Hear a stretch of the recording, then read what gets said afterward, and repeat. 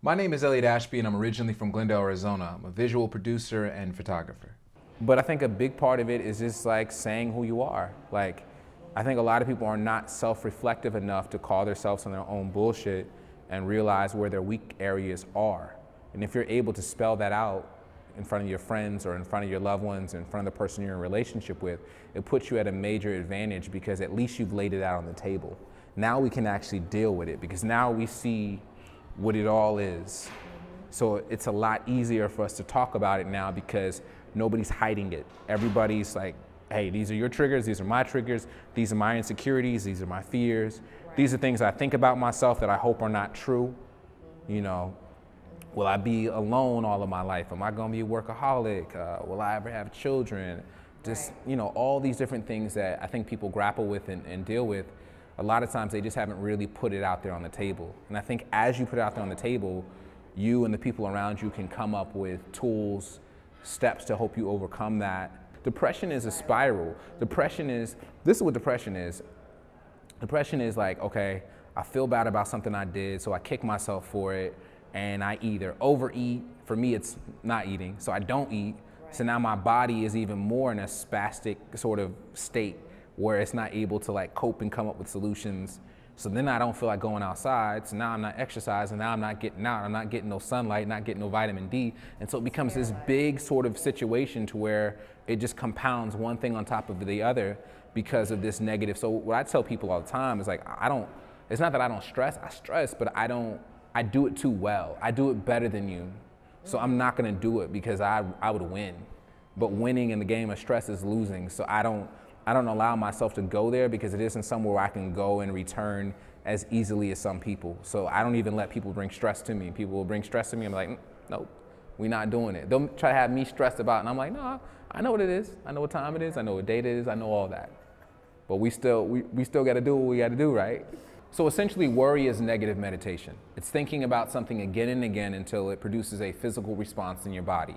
And so I don't want to get into a habit of meditating on the wrong things. So there's news every single day about unarmed black men being shot and killed in the streets, about just systemic racism.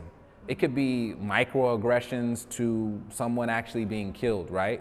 And so I had to be able to filter in that information and not internalize it in a way that makes me angry and upset every day. And that's why I feel like Black Boy Joy is actually, you know, sort of revolutionary. It's the idea of being happy, being artistic, doing your art. That isn't something people could do 200, 300, 400 years ago. So I'm living joyfully because they could not. I'm doing my art because they could not. A lot of times masculinity puts men in a box where they can't be joyful, where they can't be expressive, because we've been taught, especially as black men, to perform manhood in a particular way. People say, oh, well, you're effeminate because I'm smiling or because I'm wearing a colorful shirt. And that's damaging because it doesn't allow us to be as joyful, as creative. And that's why I'm so thankful for anyone who pushes those boxes aside and says, hey, I'm gonna do me, whether it's a Kid Cudi or Kanye or anybody, you know, even like a Tribe or a De La. I mean, they were just being free and expressive in who they were, and they weren't tied to like mean mugging. Like, that's just dumb. I'm happy black Elliott from Arizona. Like, I need to be that. And I think New York, the challenge with New York is New York began to become a part of me because it was cold outside, because money was tight. People would be like, how you doing? I'd be like, yo, same shit, different day, B. Like, I'm literally like, I sound like the people that are around me, and that's not even me. You know, and so I had to realize, like, no, I gotta get back to my joy. I gotta get back to my happiness, and I gotta get back to creation, because slowly over time, even if you are a happy person, you'll allow the pessimism that is around you to consume you, and you'll become like the people around you rather than you'll become reactionary instead of intentional. Like, imagine removing yourself, imagine eating better, exercising, and removing toxic people out of your life. Basically removing toxic stuff from your food, toxic stuff from your diet, toxic people from around you, and then I'm actually a different person. That's not who I was at all. That's what I was like around these people. That was my reaction to being around these folks. So I think it's just important to like old boy was saying earlier, like, just realizing how you feel when you're around certain people, certain environments. We have this idea that women are emotional and men aren't. It's not true. We're all emotional. We have this idea that women are sensitive, men aren't. Men can be sensitive about their cars. Men can be sensitive about their shoes.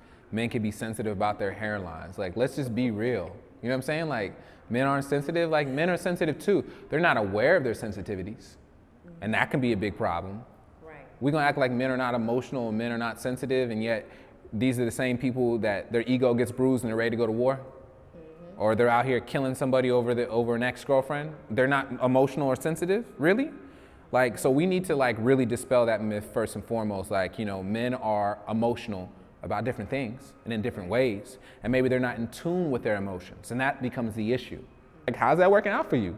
Like being like this, being this masculine box and not sharing your emotions, how's that working out for you?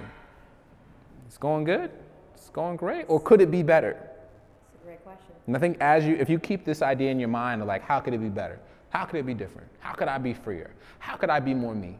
If you keep those ideas in your head, then it makes you more open to looking into other things that could help you live a more happy, awesome life. Like that's it, you know, just trying to be the best version of yourself that you possibly could be.